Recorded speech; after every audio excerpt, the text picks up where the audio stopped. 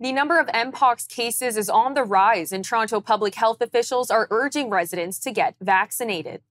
Cases of M-Pox, formerly known as monkeypox, have gone up following summer events and festivals. Toronto Public Health says that the number of cases in the city have more than quadrupled compared to the same period last year. It says vaccination is the best way to prevent further spread. Joining me now to discuss this is Dr. Abhishek Raut, Medical Director at Appletree Medical Group. Dr. Raut, thank you for joining us. Pleasure to be here. Now, what are some of the symptoms or risks of M-Pox, and how does it spread? Well, M-Pox is a viral disease. It's very similar to smallpox, but generally it's supposed to be less severe. It's so similar that smallpox vaccines are actually quite reasonably effective against it. So what we see early on is you have a fever, an intense headache, muscle aches, back pain, and swollen lymph nodes. Over time, in the next 1 to 3 days, you're going to get a fever as well, and then a rash starting on the face and then spreading to other parts of the body. The rash will usually be flat initially, and then over time will actually fill with fluid and eventually pus and scabs as well. So the total illness lasts about 2 to 4 weeks. Many people will recover from monkeypox or M-Pox, but in some cases it actually can lead to severe complications for people with weakened immune systems. We would expect pneumonias or encephalitis, which is inflammation of the brain, or myocarditis, which is inflammation of the heart, all of which can be quite life-threatening as well. And what do we know about who the at-risk communities are and who should be seeking vaccination for M-Pox? Well, what we know is individuals with weakened immune systems are particularly at risk. This certainly includes people with untreated or advanced HIV, those undergoing chemotherapy, or individuals on immunosuppressive medications. We know that pregnant women are certainly at a higher risk, and children, especially young children, can experience more severe symptoms. Other people at risk that we do see are healthcare workers that are close contact with the infected individuals, and people in general in close contact with other infected individuals as well. Now, we've spoken about the people at risk, but I'm curious, is there a seasonal factor at play here like there is for other illnesses like the flu? Yeah, it's an interesting question. So what we do know is monkeypox spreads usually with direct contact or close physical contact. You can also have spread from contaminated materials and respiratory droplets. And finally, you could have it with infected animals as well.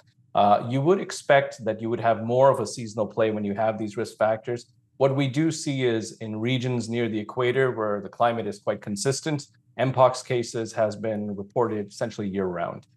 In other areas, more in our northern hemisphere, where we have a distinct dry and wet season, M-Pox cases seem to show this seasonal pattern. We know that the African CDC and now the WHO has declared a public health emergency. Is there a potential for the M-Pox to become another pandemic?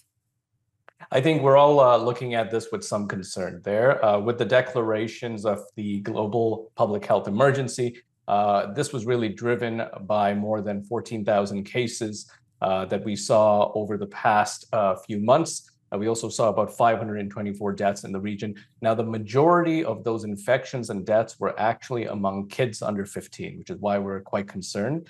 Africa's CDC reports that they really need 10 million vaccine doses more than what they have currently to quell that outbreak before it can spread internationally. So there is some concern that it could end up being more of an international spread as well. And if it does become more of an international spread, what are ways to prevent yourself from getting it? Is it the same as what people were doing COVID-19, wearing masks, washing hands? What are some things that people can be doing? I think that's a great question. What we're going to see, and we are seeing it already, is governments advocating for vaccination. Canada itself also has our doses of vaccines that are protected, that we can provide for at-risk communities. What we would also recommend is avoiding close contact with infected individuals. And it's hard to say who is infected, so really practicing good hand hygiene is the key methods there. And then finally, isolation. So not something that's unfamiliar with everyone, but avoiding close contact and isolation are really the paramount to decreasing any pandemic. So originally there was some controversy over the name of the virus. Originally it was monkeypox, but now goes by the name of M-Pox. Can you walk us through why the name was changed? Certainly. I think there was a lot of racism and stigma associated with the term monkeypox at the time. It was something that was observed online and in various communities as well. from a scientific accuracy perspective, the name monkeypox suggests that monkeys are the primary host of the virus, where really rodents are more likely to be the main host.